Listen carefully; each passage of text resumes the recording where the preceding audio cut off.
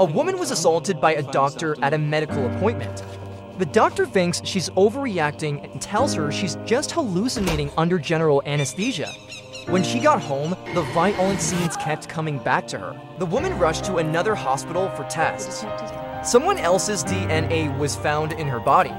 She accused the doctor of committing a crime while she was under anesthesia, but the doctor was well known in the town, and the police thought the woman was just trying to blackmail the doctor for money.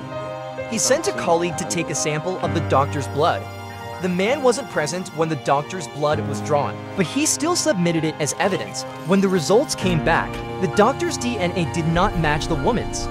The woman couldn't accept the result. She asked for a new test. But everyone thinks she's lying and trying to frame the doctor. The woman threatened the police that she would expose herself to the media, and that's how she got the second test.